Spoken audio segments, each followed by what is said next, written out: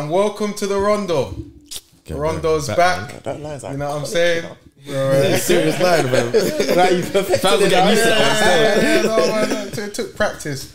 You know what I'm saying? Little Christmas special. Yeah. We're back here in the studio where it all began this week. Back home, man. Back home. Big up Soapbox Studios. Yeah. Okay. And on today's, there's been plenty of Premier League football over the Christmas holidays, kind of games every 3-4 days. It's one of my favourite times of the year when it comes to Premier League football, man. It's just baking off at home. It's thick and fast, man. Yeah. It just comes mad quick. Comes quickly. And I feel like it really starts to... If you do well in this Christmas period, it does a lot for the season because there's so many games. Yeah. But yeah, man, I feel like it's where, you know what I'm saying, people start to separate. You know what I mean? People who aren't really in the title race starts to show a little. But anyway, man, started the digs already, fam. Yeah. On today's podcast, we're gonna discuss, a lot about all the big topics from the games that have been going on. So we're gonna start off with Chelsea. Going to be questioned on whether they finally, since they actually won 2 games in a row. And then we're also going to be talking about. You won 2 games in a row. Yeah, bro, we're here, man. We're here now. For you, man. Still, we're also going to do a little spotlight on their January transfer window. It looks like Gallagher may be sold, which has been a topic of controversy for many Chelsea fans. We've got a huge Gallagher fan here with us. Then we're going to move on to Arsenal. They obviously lost early in the week to West Ham, a game that could be detrimental to their title race, but it is quite early on. But some seem to think that it has major signs. We're going to talk a little bit about Teta's overall job and how it relates to Klopp's Liverpool, because that seems to have come up a lot this week. Then talk about West Ham, how they're doing well in the league. I think they're 6th at the moment. They're doing very well. But a lot of people have questioned David Moyes. It looks like he's going to get a contract extension. Some West Ham fans don't agree. So we're gonna look into whether that should be the case. And then we're just going to go in a final topic. What's the final topic here, guys? I'm just looking at the agenda on my phone. We're going to talk about whether the quality of the league has actually gone up, as it was a point that Carragher made on Sky Sports. So we think it's an interesting one. We're seeing a lot of the top teams drop a lot of points to the teams lower in the table. It seems like going away to any game now, to any team now, it's quite tough. Even at home. Yeah. Even at home, teams are slipping. But, any away game now, I'm always a little bit worried. You know them ones like, if you don't get that goal, kind of early on, you start thinking it could be a long day. It might be a long day. So we're going to talk a bit about it. But on today's podcast, you got your boy A hosting. I forgot to even introduce myself, and I've got my guys. Tell us, man. Why are you a little bit this guy needs to start saying our names and that, I don't See know. that, rather than me saying my own name, why can't you say it for me? I got my guy Introduce Jalen. me as a guest. I got my guy Jalen. You're not a guest, You're a though. host, though, man. You're a host. But you're not a guest, though, bro. The viewers You're need even a to. co-host. They need to tell you how to introduce the show properly. You're not a We're guest. 5 minutes in. We ain't even got onto the first topic yet. You're not a It's guest. Crazy, yeah. All right. Well, Such you can tell by this guy's attitude, we've got Jalen in here, man. I'm sure you guys reckon his place. And someone you ain't had for a little bit of a while, we've got my guy Trey, man. Tell him something. Man, we're back, man. Might be Conor Gallagher's biggest fan. But we're here, man. So we've got some real topics to dig into today, man. All right, starting off for Chelsea. Obviously, you guys beat Luton 3-2.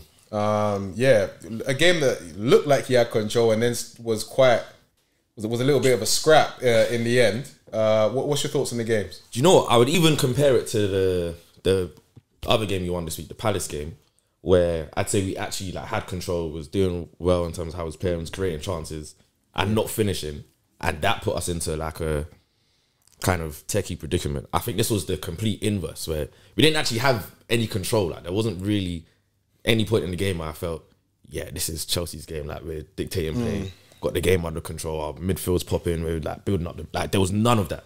We literally just soaked up the pressure well, done well defensively. I think Luton was trying to do this thing where they're sort of playing out from the back and trying to do a long ball over the top, either a long switch ball from the right to left, but Malo Gusto was dealing with that quite well.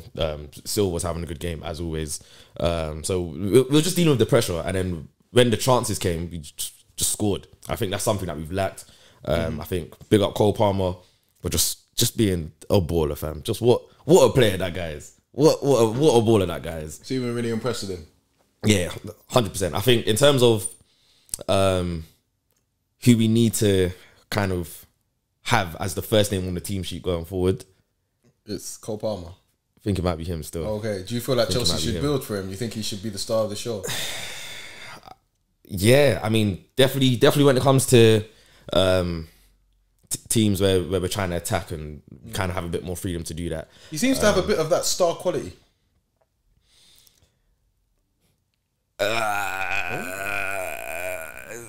I don't want to say yes prematurely in it. I think I definitely like what he's doing. You can definitely see there's a lot of talent there. This is a great player. He's very creative, and he's just so technical on the ball. Like he knows what he wants to do, and more often than not, he's going to be able to pull it off. I think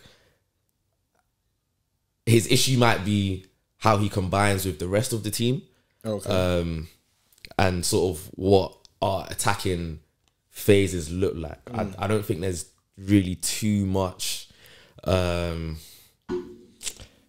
consistency with that at the moment, and that might be an issue going forward. I think, like even right now, I can't tell you who our like front four is going to be for the next game. I don't even know if we're going to play with front four. We might be 4-3-3. Like today we had Jackson left wing, Broyo up top, Noni right wing, Palmer in the middle. Firstly, I definitely want to see Palmer in the 10 more going forward. Anyway, I think he's nice there. Yeah, I don't think he's a winger, and I think we actually have wingers. So it's like to put him there when we actually have guys that can wing. Noni today done well, took his goal well, done his defensive side well as well, which I think was a problem for Poch with Noni in general. But you know his defender was on point today and grabbed his second goal this week. So I'm happy to see him. I'm going to talk a bit more about Noni, but I just wanted to give Palmer his props, man. Like I feel like, I mean, I said it in the chat, man. I feel like he definitely had curry goat this week.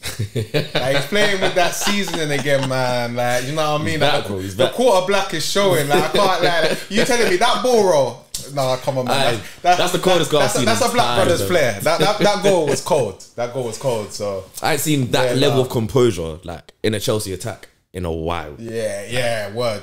Composure is actually a good word to use still. A lot of your guys lack composure. You can just tell they're so that they play so young. But they are a lot of them do. No, but I'm even talking about the old teams though. Even Sterling's always had that even the times when Chelsea were winning Champions Leagues and that though, like their attackers always looks like they're missing something, and they've never really had a guy that scored like more than 10 goals consistently. It's crazy. I remember the season even like I think Jorginho was your top scorer. And that was like 8 pens as well. So it was like, but my question is, if you see Palmer as the number 10. Guys are bought in a lot of midfielders. People speculated whether you'd play, you know, Enzo, Lavia, and Caicedo together as a free. There's only two spots there. Name though, him. Yeah, obviously Gallagher's there as well. So, but there's only two spaces in that pivot. If Palmer's like the number one on the team sheet, then obviously 4 can't go into 2, innit? So who's like the best pivot? For you? I mean, me personally, fully fit. Everyone's fit and active and at their best level. I want to say Lavia, and it's between Gallagher and Caicedo. Okay, I'll be real. I think gun to your head, pick one. I'm trying to put the agenda aside, man, but it's tough. It's tough. I think I'll say Caicedo just because I think he gives a little bit more positional stability in terms of like he'll actually sit in that kind of DM position, and kind of lock it up. I still want more from him. Yeah, I'll be honest. There's still a lot more that I want. I think I don't know. Like you kind of watch him, and he looks like someone that knows that he can play ball, but just ain't got the rust off yet. But bro, like we're in December. You've had 4 or 5 months of ball. Like why is he? He doesn't really exert his personality on the pitch. You know what I'm saying? You don't feel 100%. It too much on the pitch, and it's like 100 million silent. Like, I want to notice you. Like, I ain't seen a lot of howlers from Caicedo, despite apart from his debut. But you don't see a lot. I don't see a lot of games where I'm like, okay, this is Caicedo's game. That's not really the surprising one though. This guy left Enzo out completely. Like that wasn't even in his like. It came down to 2, and he said nah. So you said something interesting. You said that like Caicedo's not really left his mark on the game. I feel like Enzo's in that same bracket. Yeah, I can't really say there's been a game where I said, yo, Enzo's hooped. He's 100% being the best midfielder on the pitch. He created 10 chances. He done his duels, like won his duels, worked back, made a sick tackle, pinged it. Like you don't really see that from him. There's only one person you really see that from in the team. I still think quality-wise, he's the best out of that 4. Yeah, 100%. 100%. In terms of being the best football player in our squad, it's probably Enzo. So if you were gonna choose like the ideal partner out of the other three, bear in mind Palmer's now the 10. Who is that? The ideal partner for Enzo or the ideal partner? Like if you were to build a 2 and you just said these guys gonna have a run of 10 games. What am I expecting Enzo to do in this team? Bro, It's up to you. it's up to you, But bro. that's what I'm saying. Like he's one of them profiles where it's like it's so versatile. You don't really know what his role is. I don't know, man. I with just a feel lot like of in a different 4-2-3-1, like No, but just before you kind of get so for you right now, Enzo's fourth choice. Yeah. That pivot. Yeah, 100%. So, But so like you said, though, he's signed for 105 million. So you think he's a bum? I'm not gonna say he's a bum. I think, and I don't know if it's a Poch thing. 105 million and he's fourth choice. He's a bum. I don't know if it's a Poch thing. I don't know if it's a Chelsea thing. Right now, he's not been able to like implement himself into this team. I personally didn't even expect him to do that anyway, because I don't think. Firstly, I don't think he was 105 million signing anyway. But I don't think he's the kind of player that you get to like transform your whole team. Oh, okay.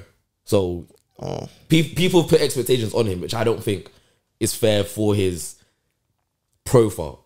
Okay. But at that same time, if you've come at that price tag, like, you've got to show me. But he's a playmaker, man. He's meant to playmakers are meant to elevate that team. Like, But is he a deep line playmaker? Is he like a number 10, like high? I don't see him as a number 10. I think No, the he's formation not to me He's and the not a 10. personnel suits him. Like we discussed before the season started. Like if you're looking for an ideal partner for someone like Enzo, realistically it would have been someone like a Declan Rice, like someone who could cover the ground and do the dirty work. Gallagher. Yeah, and I guess if you want to say Gallagher's that type of person, But they don't play that well together because Gallagher. yeah, so it's like isolated. it's a bit confusing really as to why he hasn't clicked yet. But as I said, I still think going forward, he should be the number one option in that I pivot. feel like he might not be too bad with Lavia. I think they're too similar. Okay, true. But then I think maybe if you then who's gonna go and ball win? I think is the problem because Lavia don't really like to move around a lot. He can. It should be but it's just- Caicedo, but I don't know. Caicedo's not He's really. fat, man. Huh? He's fat. You know I'm deep in it. No, but he kind of is. He kind of is. Like Caicedo was making a lot more ball recoveries when he was at Brighton. He's actually a big youth. and he don't really move much. Yeah, but I think that's more due to the fact that the way that they pressed was different, and it was a lot more of a man-to-man system where he's only responsible for one person in it. Now he's having to cover like actual spaces rather than just one player in it. So I think his decision making is a bit rash at times.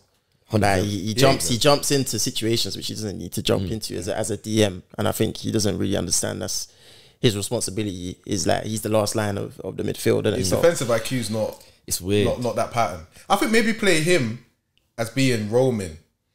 Because I do still think. But I've not seen enough of him. Like I've not seen him do that well enough to suggest. Let him roam. So like It's a bit tight, man. I don't know that you guys got quality there in it. I think it's just finding the right blend and the right system. Because even with that, we still got Carney to come back as well. Oh, see, you the guys keep doing And this, he's a yeah. baller.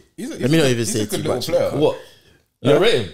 It's not that I don't rate him. I just don't think I don't think he's ever really gonna start in that team. He could though. I think he's a good squad member. You man could take Yeah, he's a good squad member, but like he could play LCM for Arsenal and ball there. 100%. I don't see that. He's a couple of years from that. No, I'd aim bro, a who bit they got higher. playing there right now? Havertz. Yeah, but it's He's aiming higher. definitely better than It's- Havertz. No, Havertz a Do you bit know more it is, mature, yeah? bro. He's gonna Kearney's gonna drift in and out of games. I don't think saw it's that. Do you know what it is? I don't think it's that. I just think the player who he's competing with is Cole Palmer, innit? And he's not better than him. So No, he's not. So like, where else is he gonna play? He's not gonna play He's in gonna the be pivot. second 10. He's gonna be second. Yeah, 10. like he's always gonna be behind. So I just don't like when you're talking about him and he's injured and that. It's just a bit like I don't really see the impact. He's an impact squad player, but yeah, not first 11. Anyway, guys, we've got to move on. So I want to move on to the sale of Gallagher. I want to round up Chelsea soon. Yeah. All right. So horrible obviously, it looks like. So I mean, you've had some interest from Fulham. Apparently, the interest from Spurs has ramped up. Chelsea want to sell him for around 45 million. It's probably because it's going to be a pure profit signing. Because you guys have, basically completely cocked up in terms of FFP and kind of overspent. What's your thoughts on the Chelsea owners looking like they want to do that? Because it's definitely not from Poch. Yeah, I mean, me personally, if you know me, you know I'm a massive Conor Gallagher fan. I think, as you mentioned before, having midfielders that can implement themselves into games and, make their presence be felt. I think he's the one midfielder that you can say every game, like he's made himself known. He's done something that okay, cool. Conor Gallagher is 100% playing this game. I think in terms of midfielders, he's been our best consistently throughout the season. He's captained us for the last however many games, and led us 2 wins. I think to lose someone like that that's had that much influence in our team, and like when you look at the stats, who's like doing the most tackles, most interceptions, most like presses, most pressures, winning the ball back in the final third, winning the ball back in the second third, and then even looking at like from the attacking phases, who's creating the most chances for us. Oh wow! Who's not having the most shots, but like our midfielders that are having like the most shot selections that are playing at that time. Like he's top of all the stats all the time. Hey, you love this guy, bro. Like he's better than brother. No, but I'm saying like yeah, what? Like everything I've said just now is 100% what you expect from Enzo. Enzo's not doing it. Gallagher is. So why am I starting Enzo over that? Yeah, he's not. But yeah, everything else. But even all the playmaking stuff. Like, he's creating the most chances from midfield. One question I will ask you. I agree. Like I think Gallagher's been your best player, and I'm not sure why you the board want to sell him. But would you say that he's been your best player because your midfielders have underperformed, though? Yeah, to an extent, but that's not my fault. If you lot are underperforming and I have to pick up your slack, then I'm now doing 5 different jobs because you can't do your one. So that's your fault. Step up. So for you, he should absolutely not be for sale. No way. And if he is sold, what's your viewpoint on that? I'm supporting whatever team he goes to. I'm on that one. I'll be real because you're moving mad. I think it's just such a bad decision. I think with Conor Gallagher, it's like he's a player that gives you a good floor level in the squad. So it's like if you need somebody to come in and do a job when other people aren't being reliable, and you guys obviously have young players that are very like inconsistent in that. I feel like this is what I don't. No, it's not a vital, but it's just in my opinion, like Gallagher's someone in your squad that you need just to come in and be a reliable option, to come in and just shore up the shit. You get what I'm saying? Sometimes, and I feel like that's what he's been for Chelsea this season in midfield. But I don't feel like out of the 4 players, he's the best. Like he's probably out of the 4. If we're talking about talent and quality, he's probably the worst. Yeah, if we're being honest about it. Yeah. But I agree with that. In terms of reliability, he's probably at the top in it. So selling him in that regard, to me, is a mistake. And selling him to someone who could potentially be like rivals to you, man, for the next couple of years as well in Tottenham, to me is even worse. Well, I mean, that's what I'm saying. So that's who you're looking to overtake over the next few seasons. So I think, I think strengthening a rival as well is just but you're not you know what my opinion is? I think right now it will be dumb to sell him 100%, because it's like he is, at the end of the day, he is the best performing midfielder right now. Poch really likes him, but if I were the owners, I would tell Poch, right, listen, you can have the guy for now, but I'm not gonna lie, like it's gonna come a time where we need to cut ties. Whether maybe they try and wait till the end of the season, maybe they wait till January next year. Because how long is he under contract for? I think he didn't just sign a new one. I'm not even sure. I think he's got like 2-3 years left. Yeah, exactly. So maybe just wait a bit. They probably want to get the most amount of money, but I think it's worth making 10 million less or whatever it may be, and just sell him later. I think even the profile he has, bro, like his that destroyer profile. He's a destroyer that's like semi-comfortable on the ball. I'm not gonna say his on the ball quality is sick, but he can do something on the ball. The chance he made for Jackson against Palace is like the kind of example of that. In general, Gallagher creates like 1 or 2 very good chances every game. So it's like he's doing every job that he needs to do. Why is he being penalised? His IQ's not the best in terms of what? Like in terms of positioning. Like he does a bit of ball. I was watching him today, right? Because I was more on your side because Denzel was Marcus. Hey, whatever that guy be calling himself, he should be here. Anyway, basically in the chat, Marcus was getting on to you about when you were giving Gallagher prop and saying that you don't want him to be sold. And you were saying that Gallagher often vacates, which poses an issue for Chelsea. Often this leaves Caicedo isolated. I wasn't really agreeing with him, wasn't really hearing it as much. I watched him today, I can't lie, he does it, you know. So what I think it is, I think his role in the team generally is like, see, in those kind of defensive phases, he kind of joins in with the striker to be that kind of high press. But because he's also like box to box essentially, he can do that and then track back. Yeah. So he does vacate spaces, but at the same time, it's like I'm looking at Caicedo again and saying, bro, like you should know how to deal with that. Do you know what I mean? To be fair, it's not like he's being like isolated and you catch him on counters and it's 3v1. It's just like Gallagher's gone up to press and Caicedo's there, and because he doesn't have defensive IQ or good positioning. He's kind of reactive to the situation. Rice gets left on his own. And if he was playing 4-3-3, Caicedo would be covering that space There anyway. you go.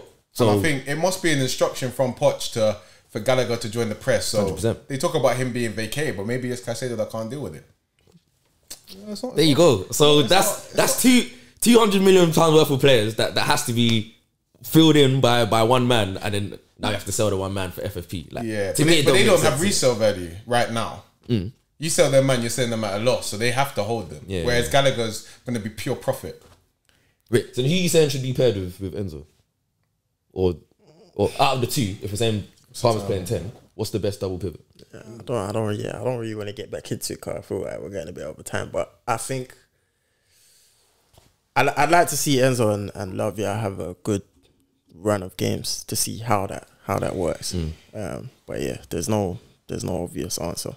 Let's not go into too much analysis of that. But I feel like Enzo's just going to have to be a bit more physical and facts. roaming for that to work. But Gallagher, we love you, I'm man. going to hold my tongue in it because I want to get into that. But we do have to move on, guys, and on to what's second on the agenda, Arsenal. So I know I know we need to start this quickly because I know a guy wants to talk. Right, so first sub bullet point on the Arsenal list is That's a quick. Hey. what's your thoughts on the game, and what are the implications on the title race given that? You know, it's a good thing that we've had a couple of days, isn't it? 'Cause I feel like if we'd done this pod like a couple hours after, Remember you got Fulham tomorrow as well. Yeah, I wouldn't be sitting here fuming, but I'll be real. But obviously, having a couple of days to really go away and think about it, I think it was a disappointing result. I think losing at home as a team that's going for a title is always going to be unacceptable, regardless of the type of defeat or the way that you lose the game. Quality of opposition as well. Yeah, I mean quality of opposition, but it's one of them things where it's like a couple of seasons ago, this result, you kind of get over it, you move on to the next game. It doesn't really have any implications on the season. But when you're challenging sides that have set standards like Liverpool and obviously City over the last few seasons, like any drop points, of course they're gonna feel, a lot. There's more emphasis on that, I think, and it feels worse than what it really should be, innit? So, but yeah, I mean, I guess it just reminds us of what the problems really are and the gaps that we have in the side. Like, we know where it is, so it's nothing that we didn't know. But the team is just not clinical enough, innit? Like, I don't think there's not enough. There's no ruthlessness in front of goal. It's just very, everything else to me is there, but we don't have that. Really? Yeah, to me, everything else is there, man. It's like I said the other day, Everything. It's a team for me. I feel like everything's strong, fam. Yeah. No, but it's a team for me that's strong. set up for a superstar to come into, and everything else is kind of built. It's ready. Okay, yeah, fair. Do you know what I mean? In terms of, like, for example, I know what you're saying, but I from a disagree. defensive point of view, like, a superstar striker they overcompensate. You know what I'm saying? Yeah, They will cover. Like, you saying everything. No, but when I say everything, Trossard weren't looking too good against. yeah, but West Ham. obviously Trossard's he's not really supposed to be a starting option. Like, if everyone's fit, obviously you got Partey to come back into the midfield. Obviously, I think Jorginho was actually supposed to start the game. Why are you smiling? Because Partey's not. I don't really feel like he's someone you can depend on. No, of course, but again, it's a problem that will be fixed after. I just think what I'm basically talking about is, like, if you're a superstar coming into this team, you look at, like, you've complained about Mbappe defensively in the past. If he was to come to Arsenal, he doesn't really have to do the same work because the rest of the team is set up. Pattern, yeah. Do you get what I'm saying? So I think it's a good setup for someone to come into and just focus on being a game winner. That's it. And that's, in my opinion, that's all we really need to go to that next level and just be kind of not unstoppable, but to the point where it's very difficult to beat us in it, and we're likely to win games. So I think that's what we're missing, isn't it? Just a question there. You said Mbappe. Obviously, that's an unrealistic expectation. Like, who are you sort of looking at to come in as the 9 to change games like we saw against West Ham? Or is it even the 9 position that you want to change? I don't know, man. When it comes to this, there's a lot of things like for me to go into. Interesting. You could keep Jesus and go for maybe an inside forward who gets goals. Like, right now, what I would say is, like, there's links to Tony in January, yeah. And as much as obviously I want a striker to come in, yeah, like, I just want to remind everyone that last season we got to the halfway point, and Man City had, obviously they signed Haaland. He was scoring a lot of goals, but even halfway through the season, you had Carragher and Neville asking, is Haaland making City worse? And that was even when he was scoring more than a goal a game at the time. Okay. It could take time for someone like Tony to come into the side and the rest of the team to adjust to having a different profile of striker in it. So as much as he might have an impact, I think you always got to be conscious of like how a January signing is going to impact you know the chemistry of the team and the squad makeup in it. So it's all difficult right now. I mean, it's a problem that Arteta has kind of brought on for himself because he prioritized certain things in the summer. And we, as I said, we knew these issues existed. But what I really wanted to focus on more was the impact of obviously the decision to sign Declan Rice as our number 6, and it's not it's not like a like for like switch in it. So where you've looked at like other sides, like obviously Liverpool has spoken about doing like a midfield rebuild. I mean, a lot of people forget that we're also undergoing a similar type rebuild, isn't it? And I think it's different when it's like a like for like switch coming in. Like for example, if someone had come in and replaced Granit Xhaka and he's a like for like profile, and the number 6 was a like for like, you would just expect things to just run smoothly in it because it's the same system, it's the same style of play. I think with our number 6, Declan Rice is a completely different type of number 6 to Partey. And obviously Havertz is a different type of left centre mid. To, are you kind of coming onto this topic because Declan Rice came under a bit of criticism? Yeah, I mean, that's what I'm saying. So obviously he came under criticism. People say offensively he doesn't give what Partey gives. And I think, as I said, and going back to that, but going back to that Haaland point, it's almost like expecting Haaland to do the same thing that Gabriel Jesus was doing for City in the past, isn't it? They're two different type of players, isn't it? So the team has to adapt to that. I think Arteta obviously has to tweak certain things, and you know we're getting to a point where it kind of has to start working now. You've had half a season to put that in place, and we're still not there yet, innit? So so question: Does Declan Rice make you worse than? No. It doesn't make us worse. It doesn't make us worse. All right, so who's better, Declan Rice or Partey then? I'd rather have Declan Rice, isn't it? Like I said already, like when Fabinho when Fabinho and Rodri were going at it, I don't think anyone was really saying, you know, one is like way better than the other. They're just two different types of 6s, isn't it? But we haven't adapted to bringing in a more defensive type of 6, and that's the problem. Like everyone's asking Declan Rice to do the same thing that Partey was doing because it works so well. But like it's kind of changed my view on football a little bit, because even me, I wanted Caicedo over Rice because I thought Caicedo was better on the ball, innit? But in reality, Rice is just a better player. And I think it's the same now with our strikers. So going back to your question about what striker I want to bring in, like someone like Osimhen, cool. In the past, I might have shied away from someone like that because it's like, you're not going to do what Jesus does on the ball. But at the end of the day, the main thing is scoring goals, isn't it? So I think Arsenal fans have to take that into account. We just need someone in the box that's going to score, innit? And I don't really care what else he does because our style of football has changed, isn't it? Like, bro, we're playing the ball long to Havertz every single game. Like, it's not the same tiki-taka football that we used to play, innit? So, yeah, man, like, I would love to have Osimhen come in, but it's like, we're going to have to wait 6 months, isn't it? Just on the Declan Rice and Partey point, so do you think maybe, so obviously at the moment your midfield, like let's say your number 1 midfield is Declan Rice, Odegaard and Havertz. Well, not your number 1, but the one that's played most of the season. So are you saying for Declan Rice to be the 6, because that's what we're talking about, you need an LCM to come in that can do some of that like playmaking, so you can maybe push Odegaard more forward, or just even have because I've already a bit more football. Not even, because for me, like if you look at that midfield 3 and how they've worked kind of over the last month, Odegaard to me is suited more to the deeper role, so that kind of goes hand in hand with Declan Rice being the type of number 6 that he is. And I think you take away from Odegaard when you do that, though. Not for me, because I don't feel like he's better in that position for me than he is further up the pitch. I've said this. Yeah, I've said this since years ago. Odegaard got what 14 goals and 10 assists last season. That's a byproduct though of him. Obviously, he plays in that position, but it's him on the edge of the box. Cool, he's a good finisher. He can still do that stuff. Like right now, he's playing at all. That's what had you in a title race. Yeah, but he was moving mad. But again, though, that's him on the end of moves. He still does that now. He's still on the edge of the box. Do you get it? Like he plays deeper. He does the build up, and he moves in all phases, innit?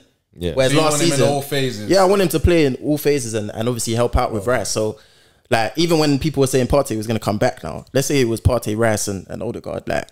So we're now gonna just put Odegaard back in a position where that he was struggling in earlier in the season. Like you're gonna end up with the same problems. I feel like that was more Odegaard's fault, though. No, but it's not though, because he's seeing 3 people in front of him that can't shoot or can't take their chances, and he's taking it upon himself to shoot more in it. So I think the actual midfield itself, to me, they're all right now in the correct role, like or the right role to get the best out of each of them in it. So Rice obviously being a very like defensive destroyer type 6. I think Odegaard is in his best role as like a deeper type, you know, midfielder or 8, moving through all the phases, and Havertz is obviously having joy just playing off Jesus and kind of being like a roaming striker, not really having to get to. I just think they're all in their good. It's not that I like it, but I think right now, if you're looking at like the best role for each player, they're all playing that, innit? It's functional. So yeah, it works, but then it's like the front three doesn't work with that. I don't know if that midfield offensively was defensively, perhaps. Yeah, I don't know if offensively they were as effective as Partey. No, but Xhaka, okay. So again, this is the overall point I wanted to make. Yeah, coming into this pod, and I think obviously I said it to you before. Like, we've got a bunch of guys here that are like, you see in the Avengers, you got Hawkeye, you got Spider-Man, but he's being mentored by Iron Man and that. You feel me? You need a Captain America, you need Iron Man, fam. We don't have that. We got bare like guys that are just, you know, they can play their role, they're facilitators to the main guys. But we don't have the main guys. Saka's not an Iron Man. No, he's not. I'm talking about like the Alexis Sanchez, the Ozils. You know what I mean? Like the Thierry Henry's, seasoned veterans, bro, gunmen. You get it? We don't have that. Do you think Saka will be that though?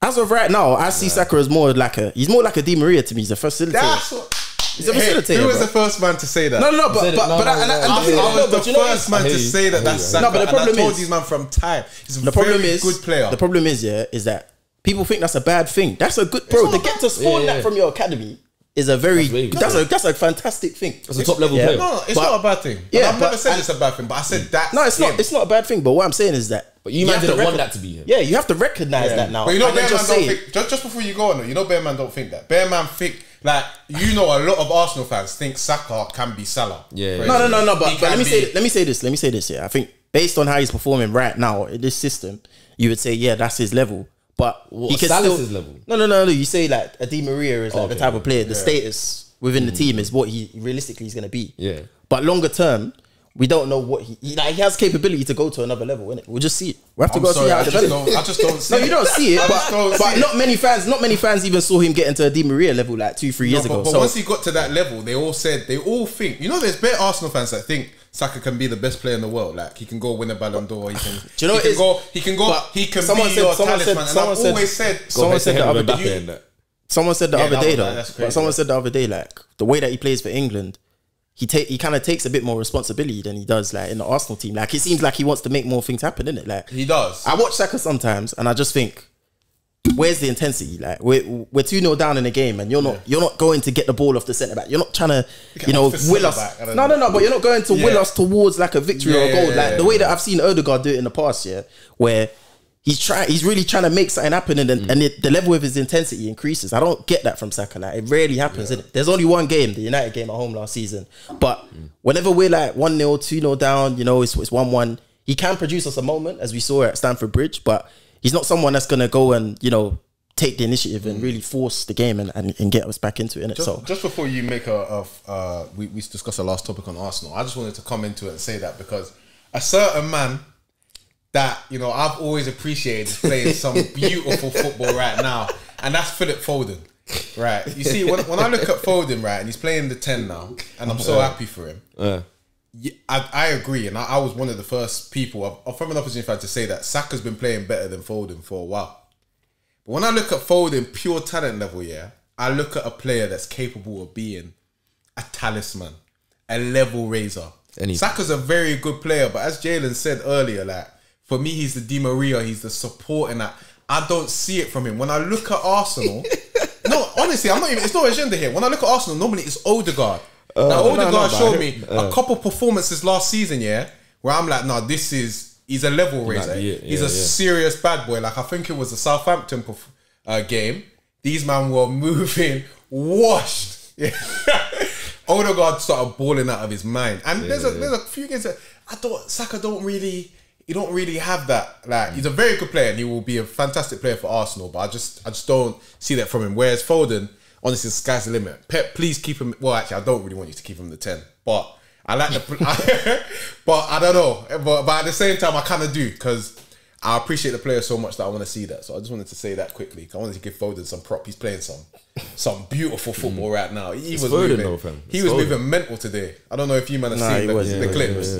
Bro, proper dropping the shoulder, shifting man, creating chances. Who needs KDB, man? Nah, stop that. Who needs KDB, bro? I mean, you like to say though that what's it called when De Bruyne is playing, you like to say that City are worse, isn't it? Like, they look worse. So do you think that him coming in might upset their balance a little bit? 100%. I think KDB is one of those guys that's like, because he's the Iron Man, you kind of got to play through him. But in doing so, it takes away from other aspects of Yeah, the it team. does. No, it does, because obviously he's Yeah, going to get more yeah. of the ball in it. Like, he's more of the handler. Yeah, but he balls out though. Yeah, but he does. Like, But when I I watch City games with you, I get annoyed because like you'll see like De Bruyne cross or shoot, and you'd be like, "Oh, this guy, man." No, but it's good. But what I would say, But he creates chances and he scores goals. what you would say is though is that I feel like they force the ball a bit more when he's on the pitch, because realistically you want the ball at his feet all the time, innit? Yeah. And by doing that, I think what he's basically saying is that they don't seem like they control the game as much, but it's worth like the sacrifice, because he's going to give you the moment, innit? Do you know what I mean? Yeah. I get it. I'd much rather have the moment than all this control thing that people keep talking about. Control. Pissing me off. Gee, just give the ball to KDB, man. And I think, obviously, the Drive him last point, I just wanted to make a quick point on Arsenal as well. Headed towards the transfer window, I've seen a lot of fans say that they feel like we need a backup to Saliba in the squad as a priority. And if he gets injured, obviously, what's going to happen and blah, blah. But I just want to ask the fans, it's like, would you rather bring in people that are level maintainers, or do you want people that are going to raise the level? Yeah. Do you get, like, right now, our first 11, is it good enough, in your opinion, to like be better than a Man City? Like, I think we can compete, but it's not a level above, innit? And I think, let's say, for example, if we were to, I'd rather like take a risk and bring in a striker and risk someone like Saliba getting injured and lose it that way than lose it by just like not having a better team, innit? It doesn't really make sense to me. So I think depth is quite overrated at the moment. It never even used to be a thing like this. Like a couple years ago, Man City kind of changed the expectations, because they started bringing in like hella players to come off the bench, and the quality throughout the squad, it was brazy. So I think we got to go back to the times where like you fix your 11 first, you have your like cold 11, and then you build depth on top of that. My only thing with that is, if someone asked you this last season in that title race when Saliba, I don't think you would have said. But the thing is, though, it's like the Kyrgios kid. He's not. No, but my thing is like, right, even last season, like Saliba's not an injury-prone player, innit? Like, you plan for certain things that you expect to happen, innit? Yeah. And I don't think you can expect every single season that Saliba's gonna get injured, innit? Like, it's gonna be a rare thing unless he turns into an injury-prone player. So I think a lot of Arsenal fans just have PTSD from what happened last year. But if we're actually talking about what should be the priority, bro, the priority has to be bringing in someone that's gonna improve the 11, innit? And win you games. It's not someone that might play 2 or 3 games a season when someone gets injured, man. It's just that's backwards thinking to me, innit? On that point, anyway, I think you need 2 players, but So let's we got to move on. And I don't think you're entitled. I just want to quickly say that, you know, kind of the bumps that Teta's coming across just kind of shows the fact that the guy's a level off Klopp, and maybe if you guys didn't compare him to Klopp, you're actually the same. You wouldn't be in the mess that you're in now. You wouldn't be in the mess that you're in now. Let's talk about it. I think they're the same. We can talk about it for like.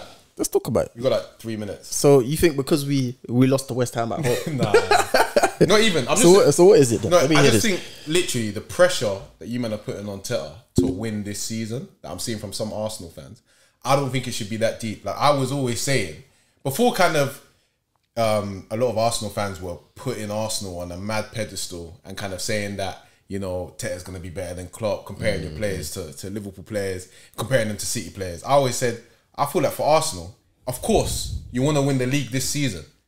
But in terms of the job that Teta's done, he overperformed last season. Yeah. And yes, you want to judge him to definitely win. And you don't tell Teta it's good enough to not win. Arsenal's a club that want to win majors. Not really, though. They ain't won one in 20 years, so can you say that? No, but they want to get to that, right? Just let me make my point. They want to get to that. But for me, it was like a thing where it's still okay for them to not win this season. But I'll say 2025, he has to win. But obviously, these guys wanted to put Klopp in their mouths, who comparatively to what Teta's doing right now, Klopp won the Champions League last year. Yeah. This season was the PL one. Yeah, it was. Yeah, it was this season. No, it was last season. It was this season. Bro. It was this season. Last season. It was this How season. many years is Teta in now? 4. It's 4. the 4th season, yeah. This is the 4th season. This is the 4th. Yes, it is. It's the 4th It's season. the 4th season, bro. From Lampard's thing. It's like, this is the 4th season. What year did he come in? Bro, what year did you want to Teta come keep in? 2019? Huh? 1920. He came through in like the second half. All right, fair. This is the 4th season. So he won major this year then? Yeah, but Fairs. All right, fairs. That makes sense then. I mean, I get what you're saying, yeah, but the expectation at Arsenal changes when you hit a certain position. Like, he hit a certain level last season, yeah. And the main reason why I think fans have put pressure on him is because he decided to spend 65 million on Havertz. And when you do something like that, your time gets cut in half. That's the truth, bro. Like, you have to live. You live in mistakes. No. But you make mistakes on players that actually look like prospects, innit? Like, if you're buying a player from a rival club that has not performed and not been good, and you've still gone and spent 65 million on that player, of course, that's a risk that you got to die by, bro. Has Havertz been that bad?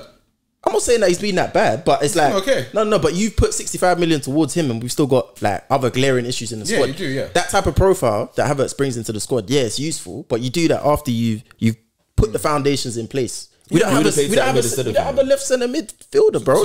All right. So if you don't win the league. No, but I'm saying we should have focused more on targeting someone just to have that foundation. Then you bring in the luxury profile. So if you don't win the league this season, what do you want to do with Arteta? Come on, man. Like, well, obviously he's not going to go. It's not that. No. But let's not do that. You know what the thing is? You're going to be embarrassed. The reason why who's going to be embarrassed though? No one's going to be embarrassed. I'm going to be very disappointed if we don't win the league. I'm going to be extremely disappointed. If you win the league, you're going to be very embarrassed because you've done too much. No, we haven't. You've done too much in what sense? In what sense? In terms of like how you built the whole squad. Yeah, and then like from that side of things, the names that you put your players next to, the names that you put your manager next to. Okay, but again, yeah, that's why you're going to be embarrassed. He's not doing combined 11. Hold on. No. But this is the problem that I have here. It's like that Arsenal side. Cool, we might call our players like they're better than this person, or you know we have better players than Chelsea, or this. Bro, we lost to a trouble winning. No. Don't say that. No, hold on. Let me land. Chelsea. You said you played better than City's and Liverpool. Yeah, but we have, in my opinion, we still have players. I see Real Madrid and Arsenal combined 11. Bro, I think people don't understand that we do have players that are very competitive. If we're going player for player, like as I said, players like Saliba, players like Rice are going to be competitive in those arguments. That's the fact. That's two man. That's a fact. That's two man. What, Odegaard doesn't get into some 11s? Yeah. Well, there you go. So there's guys that you can... Okay. Well, bro, I'm seeing 11s and I'm seeing Zinchenko in there. Probably not bring example. Bring example. Bro, you want me to show you the Arsenal? Yeah, bring example. 11? I'll put in the GC. I'm interested. I'm interested to see. But again, going back to the original point, yeah. Like, again, last season we lost to a treble winning City team. Even calling someone like Saliba better than Van Dijk, cheeky. That's not cheeky though, because a lot of people say that. No, that's not something that it's just Arsenal fans. And now you lot are getting up. I've seen Liverpool fans get upset. Look at this. I tapped at Arsenal. Look at it, bro. Look at this Arsenal Madrid. They've got Raya and go over Courtois. They've got the whole back four. No. Courtois is injured. It's Raya over Kepa. Okay, still they've got the whole back four. They've got the whole back four. Like already it's tapped. They've got Rice, Modric, and Bellingham fair, and then they've got Rodrigo on the left, and then Jesus and Saka up top. Is that but based on who's fit though? What's wrong with that? This is based on who's fit. Vinny Junior's. So who's supposed to be in there? So what's his name? Rudiger's not meant to be in there. No, I think Rudiger not over Gabriel. No. Oh, come on, man. I'm being. I feel like that's not a bad shot. Rudiger's better than Gabriel. You see what I'm saying? So when you actually start going through it, now you're starting to realise it's not that bad. No, Rudiger's better than Gabriel, in my opinion. Okay, but again, but you saying that it's like you're saying it as if we said it like it's a howler, bro. That's a very good. No, it's not. No, it's not. Gabriel is better than Rudiger. Zinchenko over Furlan, Mendy or Alaba's a howler. Alaba's injured. They're both injured. They're literally both injured. Are they both injured? Yes, they're both injured, bro. Alaba's done his ACL. I'm taking Camavinga at left back over. Yeah, Camavinga.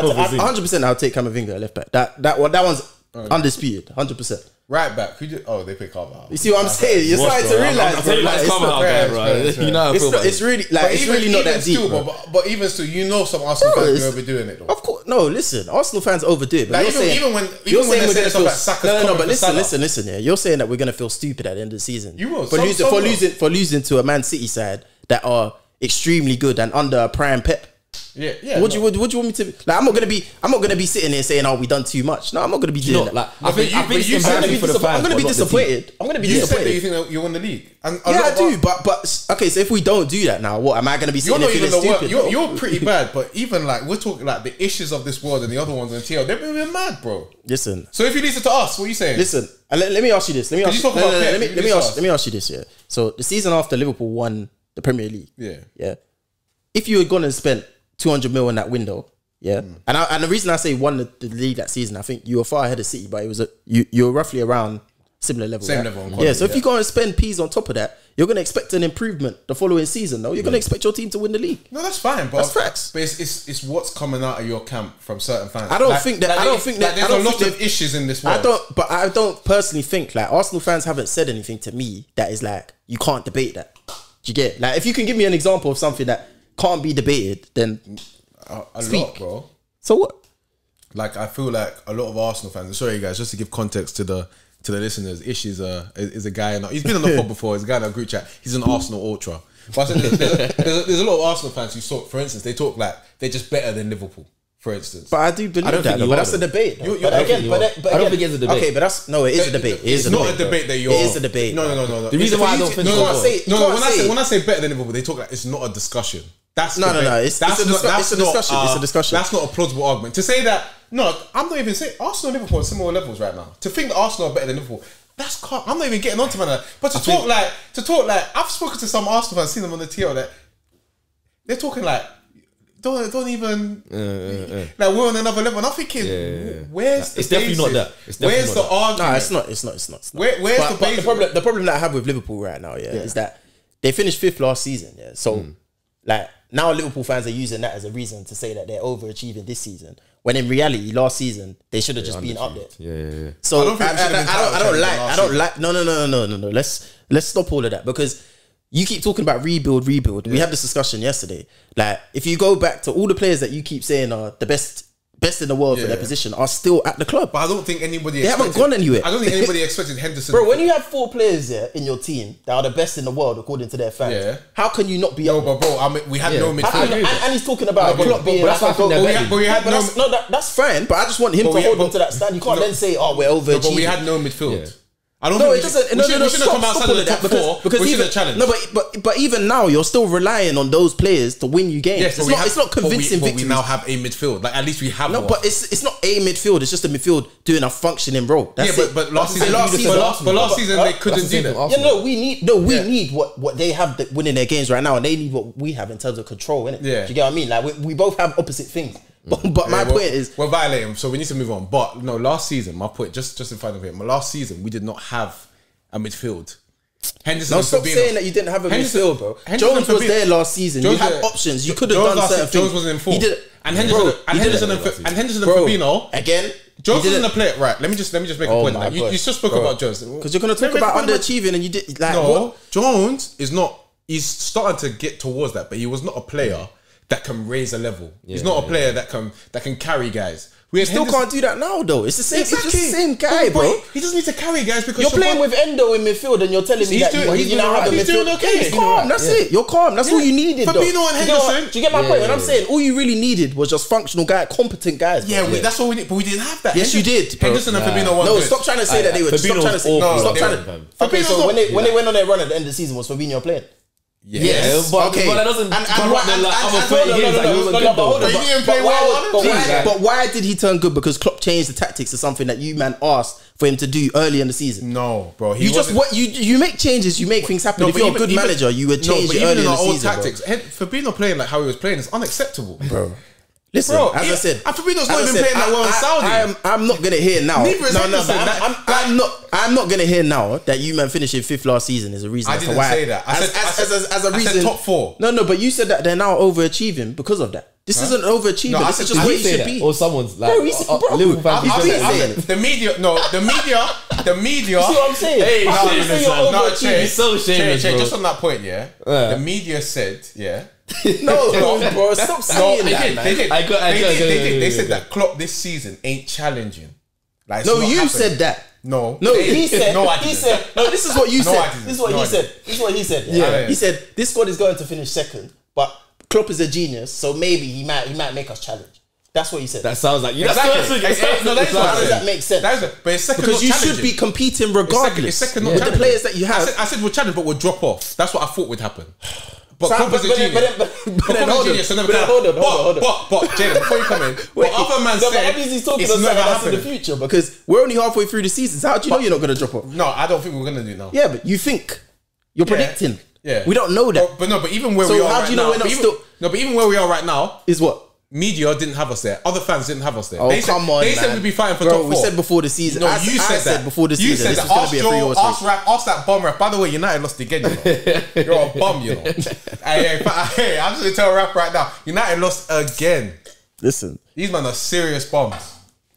But you see with Liverpool, like, I just think, yeah, cool. You man got your game winners. You got what you need. But at the end of the day, the core of the team to me is still the same as during those prime Klopp years, isn't it? So all this rebuild stuff.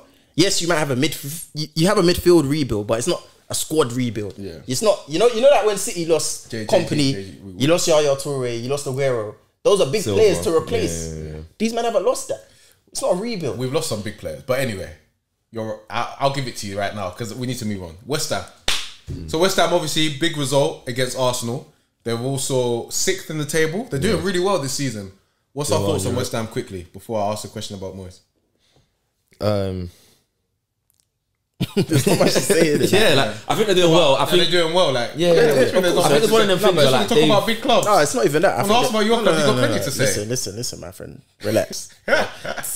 West Ham are doing well, but as I said, like mid-table clubs throughout the season, like there are always going to be periods where different clubs pop up in that top 6 or top 5 or whatever it is, isn't it? Like they're inconsistent. So you don't think they'll maintain it to them? It's not about them maintaining it. I just think at different points, like you're going to have a Brighton that's in there. You're going to have like obviously Villa up there now. Spurs have obviously dropped out. You know, people are going to rotate throughout the whole season. It's only really like the last 10 games where you start to see, right, cool. This is who's fighting for, you know, Europa League positions. 100%, this is who's fighting for Conference League and whatever. And are West Ham not in the Europa League as well? Yeah. But my point about West Ham is like, do you like what they're doing? Like, is there anything commendable about? I think them? it's very like a lot of people have said, it's maybe old-fashioned football, isn't it? Like it's not pretty, but at the same time, there's nothing wrong with it. Like I've said already. Like if West Ham went to Arsenal and played a completely different way with this particular squad, they would have lost, innit? They would have lost the game. So that's definitely away from home. You got to do what you got to do to win. And now looking back at it, like no one's gonna be saying at the end of the season, you know, West Ham, they finished 6th place. But they played shit at Arsenal. Like these men partnered up. Like no one's saying that. Newcastle partnered up bare times. Some people say it. So West Ham are actually doing a lot better than they were doing last season, where they were like kind of struggling a bit. They weren't really pulled into the relegation scrap, but they weren't too far off. And it's something like at this point from last season, they're like 10 points better off. And obviously they sold Declan Rice.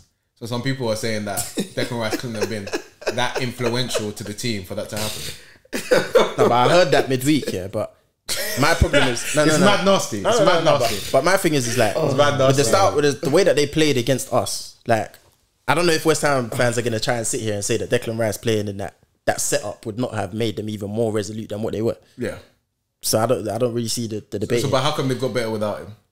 I mean, got better and actually like they've got better without him. Yeah, but you know when you say got better, like cool, your results have improved, but has the team overall got better? I think the team's better. And what would you put that down to? Kudos. So I would say, I think, you see when you're at that level, and I made the point to a guy who made in the team, I actually think it was Disu. So I made the point because I think when you're at that level, you want more of a team. So being able to take Rice out, who's a fantastic one player, and actually get like 3 or 4 players that they brought in that can raise the whole level across the pitch. If you do that well, that will improve your team. It's like a different sort of level when you need those pivotal one sort of signings. So that's why I feel like they're a better team, because they've gone and done that. Like you think Kudus, is it, who's the name of the pivot? Kamara? No, it's not Kamara, that's the Villa guy. Alvarez, that's it. They've got him in. Ward-Prowse, all of these guys have made like a big difference, and they're very suited to their style of football as well. Not There's another centre back they got that's doing like, you think about the way Ward-Prowse is whipping in free kicks. Kudos is quality in transition, quality as a player. Amazing signing as well.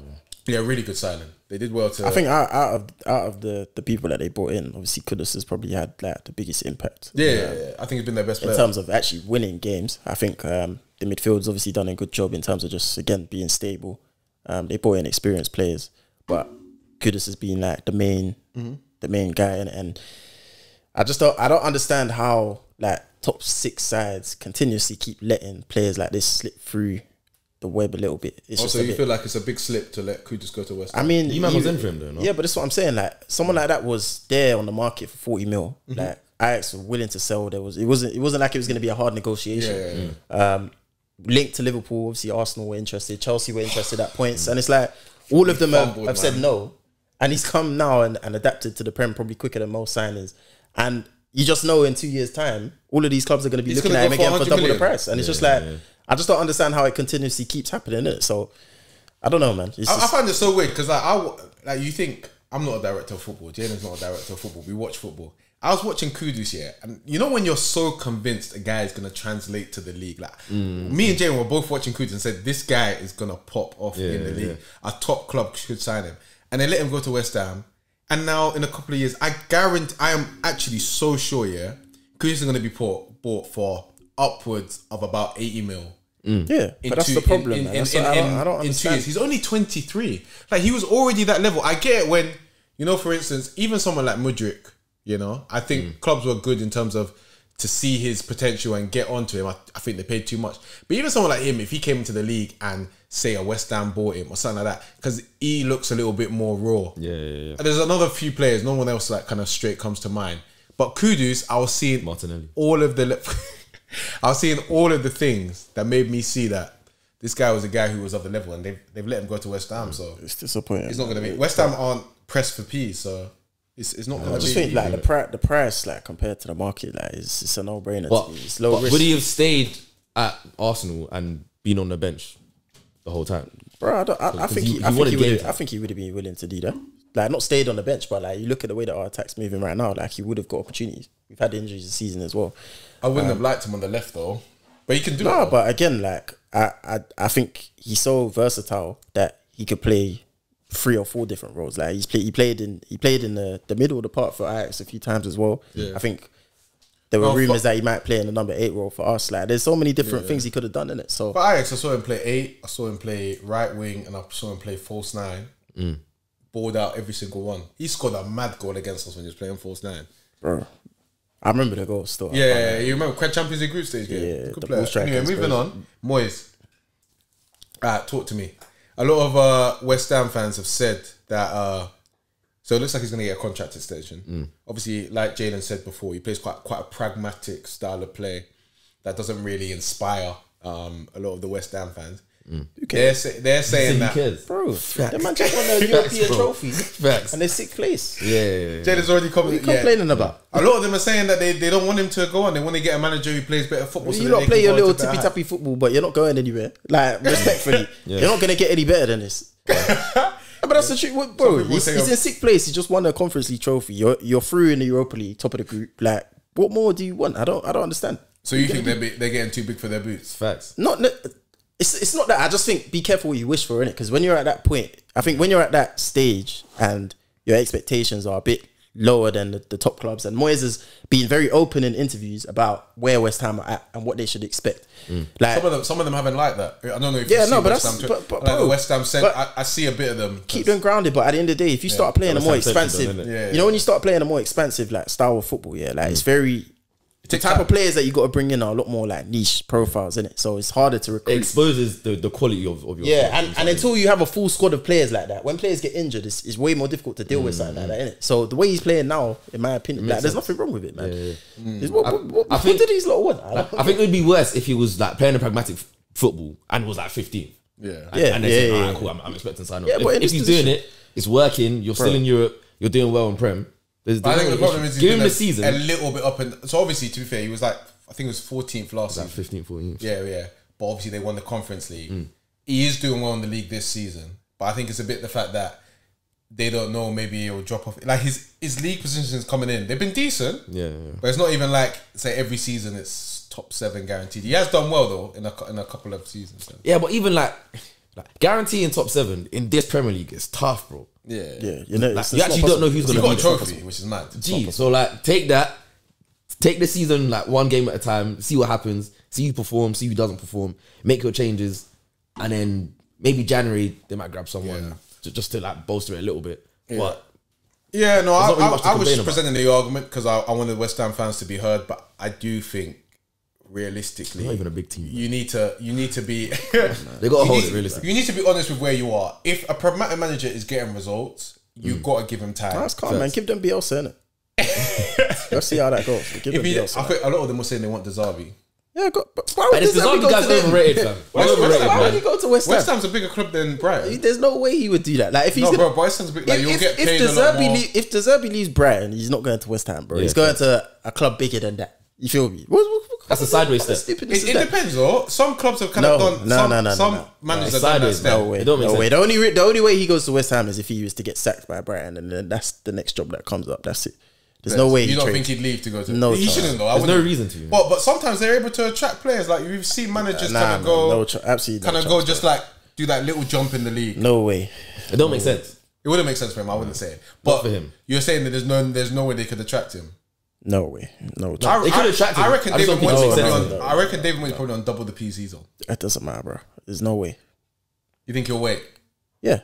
Deserby already looks like he's getting a little bit frustrated. Of course, but to West Ham. Boy, I remember I saw an interview the other day that he doesn't like the fact that obviously Brighton they do kind of get that niche player that can play good football. Yeah. Because of where they're at, they of course can't attract a big player who plays that type of football. They have to get young. And players. He keeps losing big players as well. But he's commented on the fact that that's frustrating. No, I know. He said he doesn't like the policy. There was a player that he singled out the other day. I think it was that Baleba guy. He's playing in midfield, and he said. Like he doesn't want to have to play someone like that, but it's club policy. Is that what he said? No, he just said like obviously. He's violating. No, it's not that he doesn't want to play him, but he's saying like you can see because he's a young player, he makes mistakes. Yeah. And he makes bare mistakes in build. Yeah, like he'd rather have someone in there that's more experienced and more sure. And that's what I was even saying the other day. Like people are judging Deserby right now based on how he's doing at Brighton, but I just feel like if he went to a bigger club and the expectation was to bring in better players, they can hold on to their best players. I think he would do better and probably be better defensively as well. All right, a few minutes left. Has the quality of the Premier League gone up or down? Point from Carragher. I think so. I do actually think it has. I think the level of the mid-table clubs has gone up. Yeah, I think at the bottom of the league is always going to be. It just depends on kind of who comes up and what they decide. Even then, the bottom still relegation. The relegation, ugly, and then up from about 17th. I can't like the pack. But I think the club. You say that we struggled against Luton. You struggled against Luton. You struggled against. Yeah, but again, it's a different thing. It's a bit different for me. Like I think you look at like the Sheffield Uniteds, the Burnleys, blah blah blah. They're teams that majority of the teams in the league would still expect to beat in it. But I think.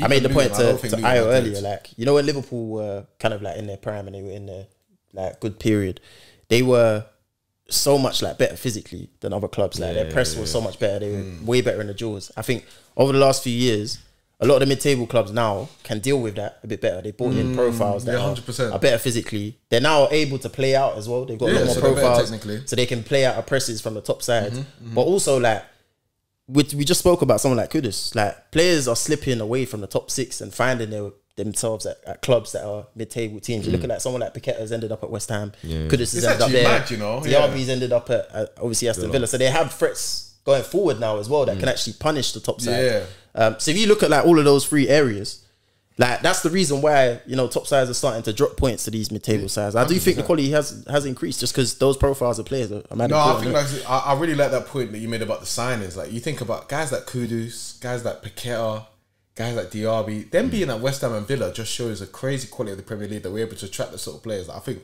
any other league, they're going to the top players, top teams in that league. 100%. Like you think about, I remember the quality of the goal that Kudus scored against United. Was it United? Yeah. Or with the right foot. Bro, that's a top. Nunes didn't even give me that. That's a top 6 quality attacker. Even what we've seen from Diaby, Paqueta, he's a top player. So yeah, I think that's definitely. And I think as well, like tactically throughout the league, managers react to things over time. I think like certain behaviors or certain tactics, like they're instilled at the top, and then they kind of filter their way down in it because the teams lower down have to react to obviously what the bigger clubs are doing. And I think over the past few seasons they've done that, but because the tactical level at the top of the Prem is so high, obviously with guys like Pep and obviously what Klopp has brought in, like that's just filtered throughout the whole league, innit? And a lot of people pick it up. But I think that filtering process has been faster because the quality is higher. Like, you can actually trust your players to do and obviously they have the money to actually react. That's the thing. Like clubs in the other leagues, they don't have the P's to even like react to what the top clubs are doing, innit? So they've been able to respond to that, and I feel like right now, I don't want to say like it's the toughest season for the top sides really to gain points, but as I said earlier, like a lot of the away games people are going into, bro, and it's like shook. You're just thinking to yourself, there's so many different ways we could lose this game. Do you know what I mean? Like, bro, you're going away to certain places this season. Wolves, do you know what I'm saying? Forest, even going away to West Ham, Forest, and you're a little worried. You're thinking there's a couple ways that we could lose this game. Like, you know what I'm saying? I don't think any of the top 6 have had an easy game against Wolves away. And I think, definitely the level of the league across it is fantastic. But I do think, if we're talking about City Pool era, for instance, where, yes, those clubs were far ahead of the rest of the league, I don't think looking at Arsenal, Liverpool and City, they're not of that level. They're not as complete. Liverpool and City, when I looked across the team, you're looking at 6-7 all-stars. Yeah. Do you know what I'm saying? 6-7 world-class players, best in their position. And even the other guys, they're solid. City, Arsenal and Liverpool, I'm seeing a couple gaps. Arsenal, the striker, the LCM. Liverpool, the DM. Do you know what I'm saying? Striker and left wing, still not that convinced. City, the pivot. Rodri's partner, they put a couple guys in there. Every single one, I've been like, meh. I'm not going to lie. Left wingers, not been that convinced. Grealish, meh. Doku. I like Doku. But Doku's not like, he's still young. Yeah, he's not a superstar. Like, He's still young.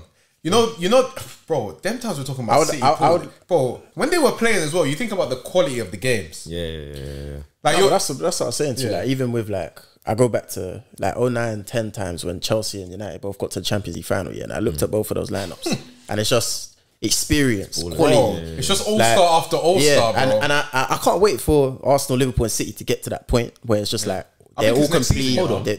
Question then, Is it that the mid-table teams have increased their standard, or the top teams have then decreased? Both. Bit of both. But I think it's actually mid-teams have increased more than the top teams have dropped off. I don't think the top teams are that far off. It's about 1 or 2 signings. I think this summer, I feel like 2 out of 3 will get it right. There's always one that jams. It's tough though. 2 out of 3 will get it right with their signings, and we'll see a lot of quality from those teams. And then probably the third one will again be in the title race, but probably drop off. Because I think if the Liverpool team that won Prem plays the current Liverpool team, they're smoking this team. Oh yeah, 100%. Yeah, okay, fair. Yeah, they're two. The Liverpool team that played this team, they're just gonna physically absolutely dominate this team. You know what I'm saying? But I feel like the Liverpool team they'd win this league easily. But the City team as well would win this league as well. Yeah. I mean, they were hitting they hit 190 points over 2 seasons as well as the City team. The league is going to be won late 80s. I agree. Still, I don't think when I look at the title race now, like obviously you're projected for 84. Like we're projected for 80 points. Like we're halfway through the season, there you go, we're 42 points. So like when I look at it from that stats today, when I look at it from that point of view, like I worked out like for us to touch 90 points or something, we would have to win like 16 out of 19 games or something, which as of right now just seems very unrealistic. I'm thinking that City are also going to have to, put up that pace as well. I don't see them. But you trust them to do No. Don't get twisted. It's possible.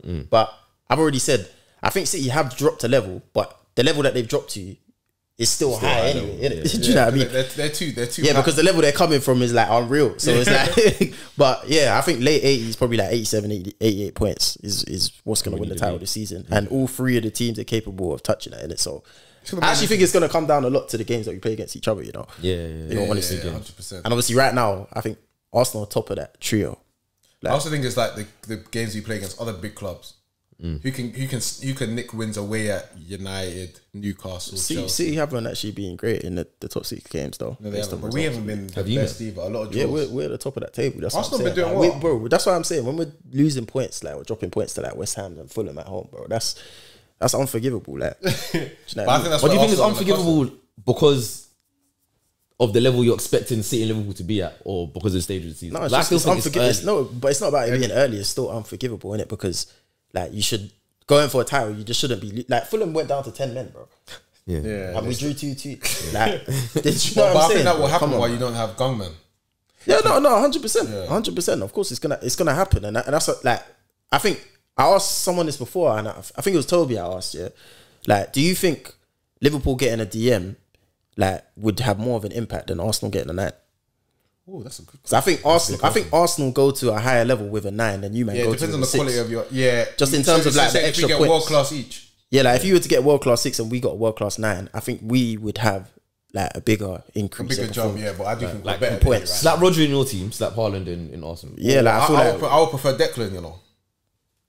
That's another. Give them Declan, but even if they have Declan, I still see you, man, with like a front 3 that's not Like like Salah's obviously there, but it's still. The thing is, I feel like we need both. I was telling Toby the other day, I was discussing with him, and I was saying, I think we need a DM and we need an attacker.